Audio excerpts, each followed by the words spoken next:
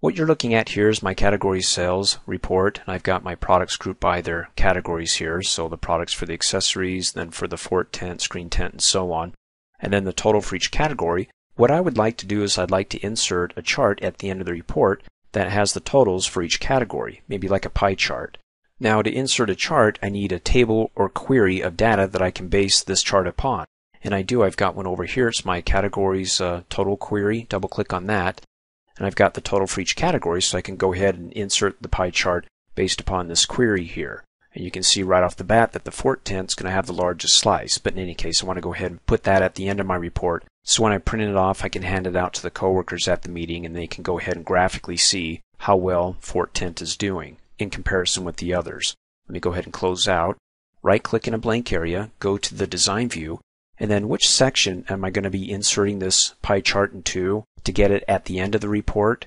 Well, it's going to be right here, report footer, as opposed to at the end of the page footer, at the end of the category, or at the end of the product. So to go ahead and insert this, I'm going to go ahead and have to expand this grid open in the report footer section by hovering over the bottom of the grid until I can see my pointer turning into black arrows pointing up and down. Then I can go ahead and click and drag that to stretch it open, give me more room.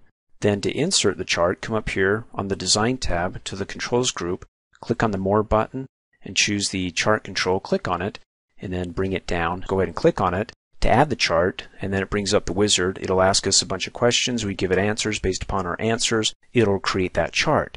The first question is which table or query would you like to use to create your chart with, or that you want to base this chart upon that data? Is it going to be data within the table? It's going to be within the query.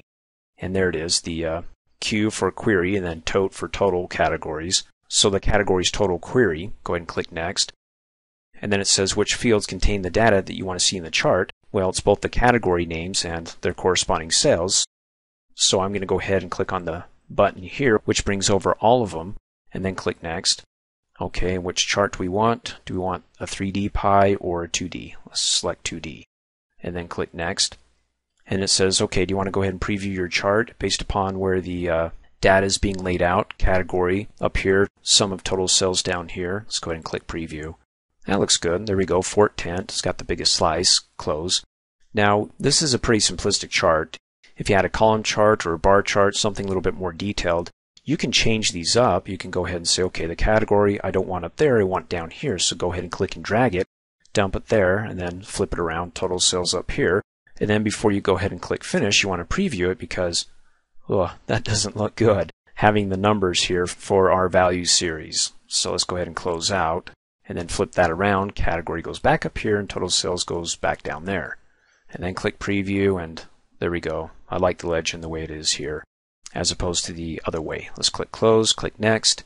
And then it says if you want the chart to change from record to record, in other words, this is at the end of the report. This is the summary of it. I don't have a chart for each category or each product that will be changing, so I can leave as is or just say no field, leave it alone, click next. And then what title do we want to give to our chart? Well, it's going to be the Q1. And then do you want the chart to display a legend? Of course. Go ahead and click finish. And then as you scroll down, it gives us a generic view of the chart to let us know that, well, this is a chart.